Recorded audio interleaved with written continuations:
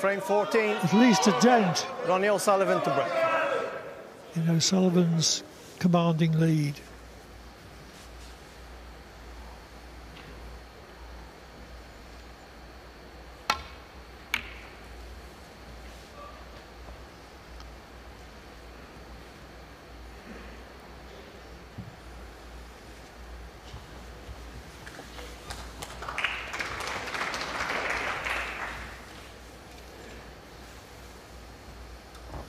Matches have been won from this sort of deficit. Not many, but a few. You'll remember one of them, Stephen. He was 7-0 and 8-2 down against Mike Hallett in the Masters final at the old Wembley Conference Centre and won 9-8.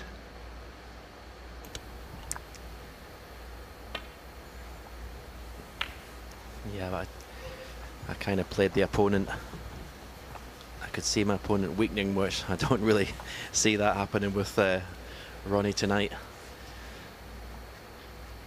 I think this match is not going to be lasting a whole lot longer. It's just been the consummate performance today. O'Sullivan has no record at all of seizing up close to the winning line.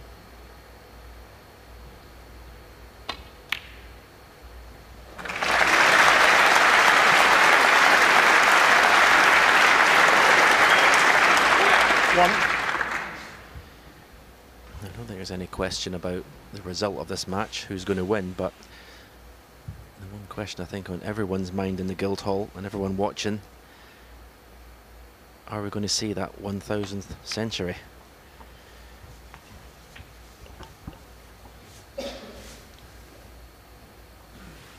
Six. Well, he started the day on 997.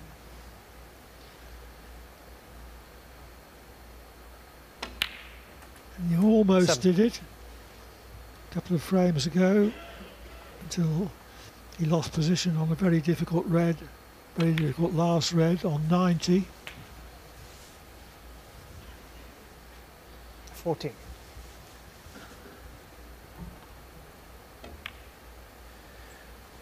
Well, if we go on 15. the evidence of how we've seen Ronnie play today, you would say that Neil Robertson's played his last shot in this match.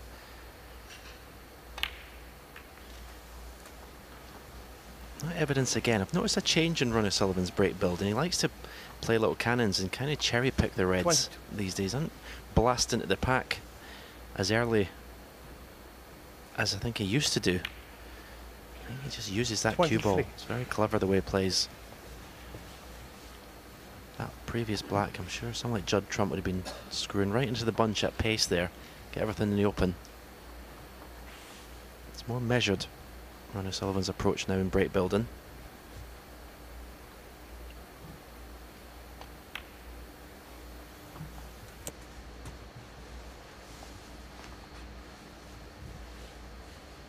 $30.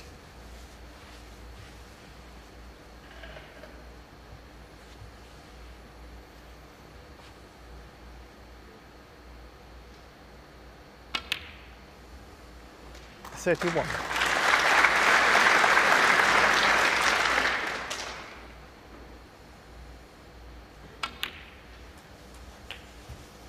O'Sullivan began his journey to 1,000 centuries in his first professional match when he was 16. He beat Jason Scott in the first round of UK qualifying, 5-2. That was his first professional century.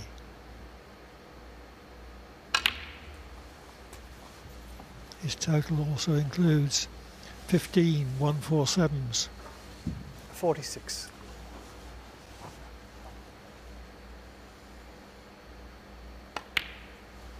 $47.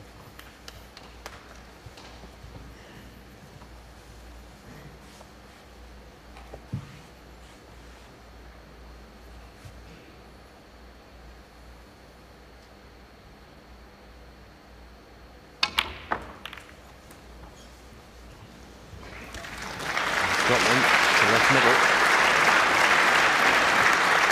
the only 84. problem if you don't go into the pack as he did, he refused to earlier on, is when you leave yourself that top high black into the bunch, you're not always guaranteed of getting something, but he's got the one red that he wanted.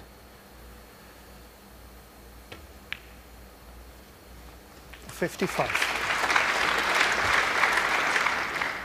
Huge air of expectancy in the Guildhall.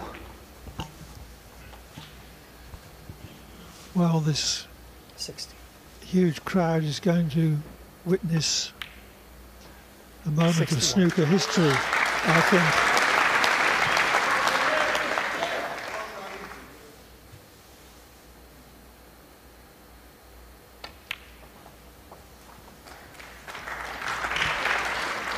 Beautiful positional shot. 68. 69. Oh, that's the title. 69 ahead, 67 on. There's history coming. Perfect. As Stephen said, 96. O'Sullivan is already sure of the title. 77. His 35th from his 50th ranking final. Counting invitation events, it'll take his total 83. in all to 68. 84. 5 pots.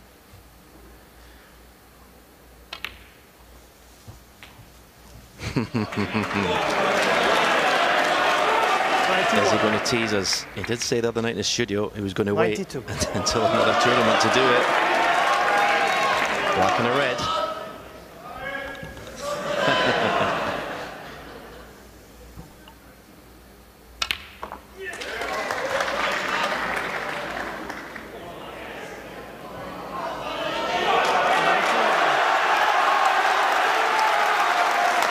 This is it.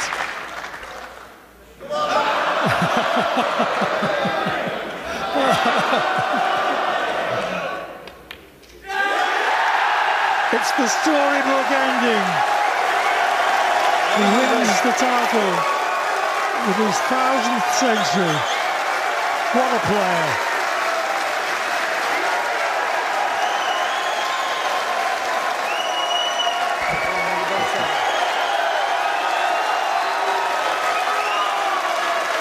Incredible achievement. Really is phenomenal. The ultimate break builder.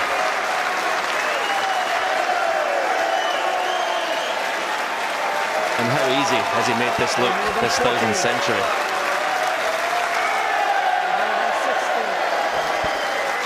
And if he clears the table, he robs Neil Robertson of the £5,000 highest break prize.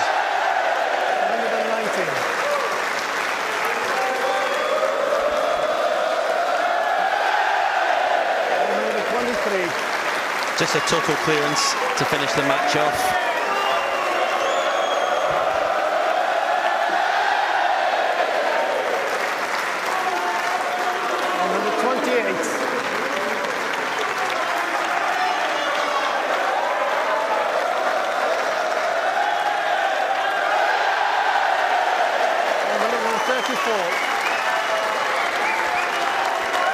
What an atmosphere, what an achievement. Oh, but no high break prize. The break ends on 134, but it was his 1000th century. What an ending, what a conclusion. He's played a virtually flawless match. Oh, how this great crowd has loved all of this.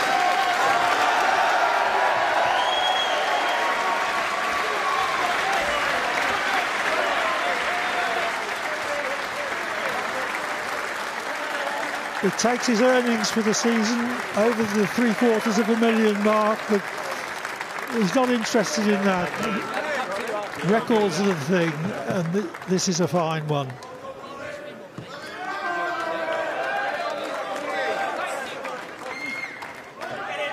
So now over to Phil Seymour to present the presentations.